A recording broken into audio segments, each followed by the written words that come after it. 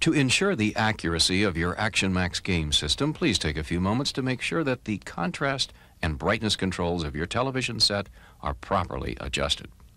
This grayscale pattern shows 7 vertical bars. Number 1 is black and number 7 is white. If you can clearly see all 7 bars, your television set is properly adjusted. If your blacks are not really dark or your whites bright, you'll need to adjust the contrast and brightness controls on your TV set.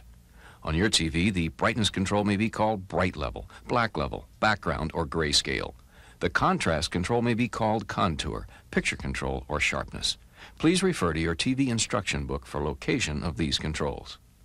First, turn your contrast and brightness controls down to get a black screen. Then slowly increase contrast and brightness until you can see all 7 bars distinctly and the black remains dark black. This procedure should also improve the viewing of your regular TV programs.